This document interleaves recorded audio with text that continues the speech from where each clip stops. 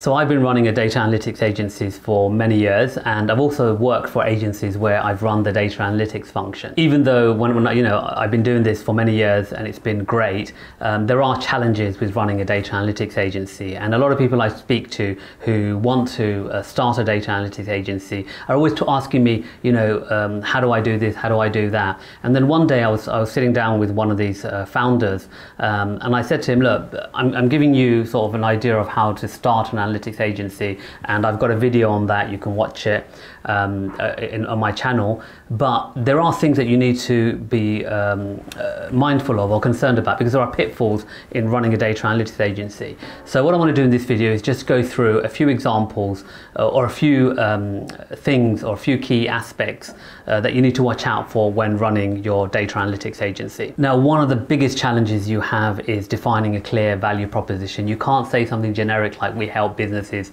make data-driven decisions, or we analyze your data effectively or fast, or whatever.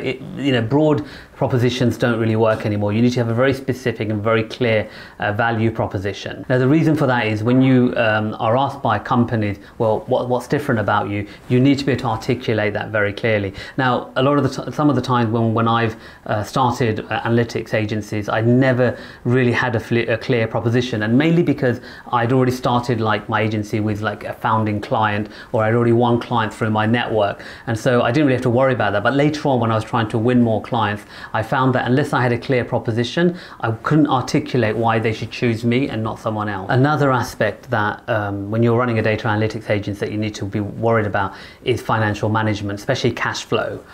So even though you might be working on a lot of projects, you may not be paid for those projects until quite further down the line. It could be months, it could be several months before you're paid. But in the meantime, you've got expenses, whether that's subscription expenses, whether that's rent for an office, whether that's staff salaries.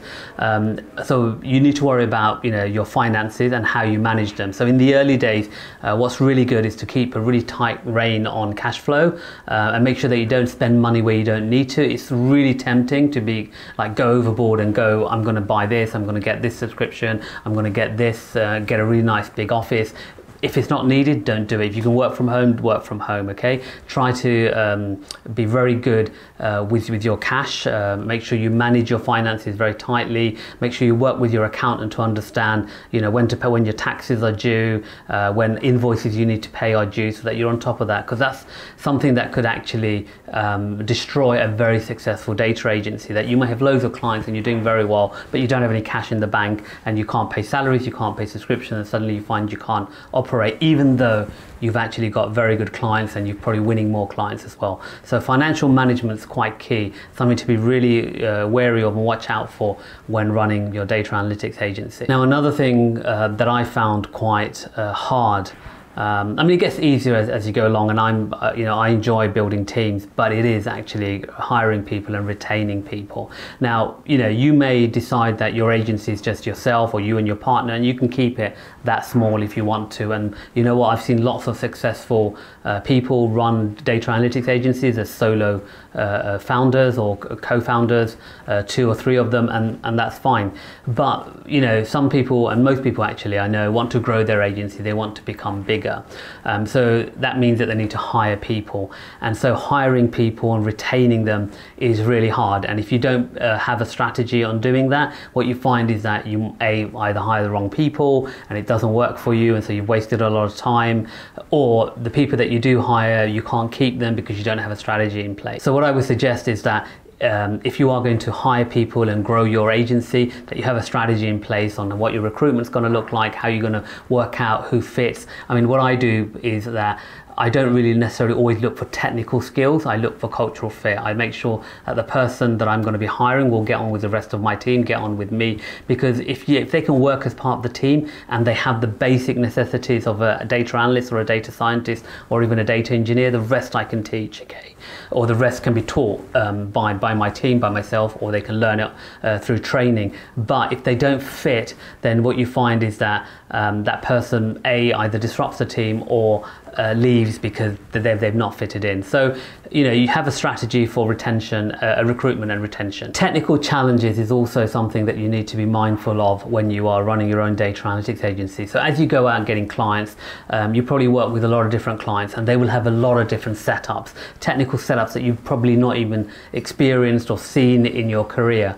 And so what you need to do is be able to manage those technical challenges. What I mean by this is that, for example, if they have an on-premise solution and you need to understand how to get data from that, you need to have solutions in place. You need to be able to work out, do I ask for a direct connection into that database? Do I ask for an extract? Have like solutions in place. Work with your team to understand what other infrastructure and technical setups that they've seen, so that you are prepared for anything that comes up. Now, generally what you'll find is that most clients will have setups that look familiar, or you're able to work around them, but there will be instances where even the client doesn't know how to get access to the data, and so therefore you need to be able to pull on a network of people, or even within your own team, but ideally within a wider network, who can advise you on how to solve those problems. And technical challenges can actually make or break a project, because if you can't get access to the data quick enough, then the client might just decide, well, you know what, it's not worth it. If it's taking us weeks just to get access to the data, God knows how long it would take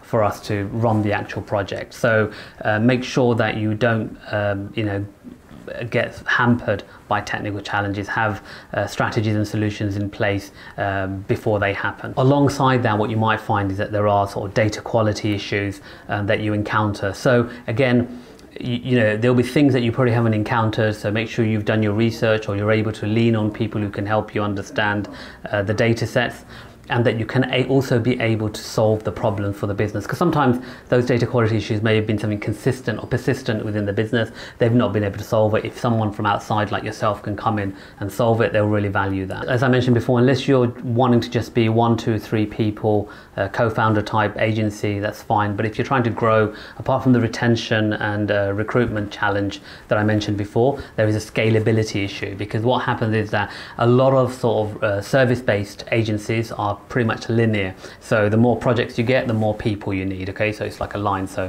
more people, more projects, becomes like that. What you want to do is start building processes in place so that you can build efficiencies. So certain things that you can do that are repeatable, that you can do them much more effectively or with more junior resources. Because if you don't do that, what you end up doing is that for every project, it's like a new learning curve every time, and you don't want that. Okay, you want to try to build efficiencies into your processes and into your ways of working, so that as you grow, you're not having to hire the same level of staff that you need for each client. You're able to build in efficiencies and potentially use more junior resource, or make current resources work more effectively. One of the biggest challenges that you'll probably come across when you're running your data analytics agency is client management. Okay, now most clients you work with will be amazing. You'll love working with them, and it will be a great relationship, but there will be instances where the relationships do get strained, and that's where you need to learn how to manage clients. The best way to do is always stay in touch with the client, keep in contact, don't leave any periods of silence that can create any misunderstanding or ambiguity. So keep the client updated, try and have regular check-ins. Don't just engage with the client you're working with. See if you can engage with people senior, people more junior to your client, so that the whole business or all of the stakeholders are kept informed, even if that means just sending out an email at the end of the week to say this is the status of the project. Because client management is one of those things that, and when it goes wrong, that you realize how much of a big impact it can have on your agency. So try to make sure that before it goes wrong, you have done things to mitigate as much of that risk as you can. That then brings me on to another thing, which is project management. Now, as a data professional, you may not be used to sort of managing projects in a sort of structured way. You may be familiar with managing like data analytics projects, but actually understanding or knowing the elements of project management is very useful. Now, you can either hire a dedicated project manager, or you could learn about that, and it's just simple steps like having regular checking, stand-ups, project meetings, project updates, steering committees, whatever it is. You make sure that all of those things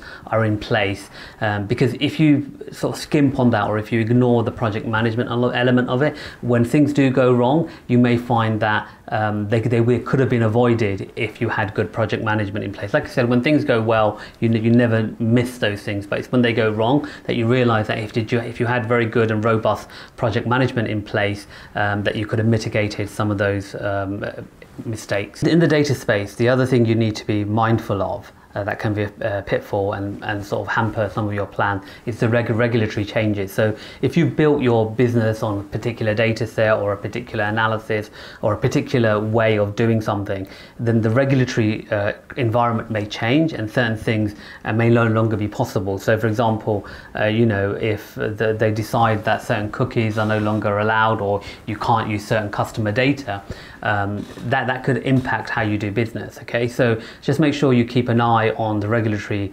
and compliance environment to make sure that there's nothing coming up that could disrupt your business model, and if something is coming up, that you have compensated for it or mitigated for it, so that you've got like an alternative plan should that come along. And then finally, competition. Okay, so it doesn't matter how unique or how good you think you are, there is competition out there. There are loads of companies who do exactly the same as you're going to do, and that's just the reality of life. So just make sure you know who your competition is, check their offering and their proposition to make sure that you understand how they're positioning themselves, how you can differentiate yourself, and also what they're doing in the space, because what you don't want to do is be left behind, because sometimes it can be all-encompassing when you're working on a client project that you forget what else is happening, what's new in the space. So try and keep an eye on your competition, keep an eye on the landscape so that you stay ahead or at least stay on par with what other people are doing. Well, thank you for watching that video. I hope you enjoyed it. If you have any questions, make sure you put it in the comment section below, and keep watching and sharing the video.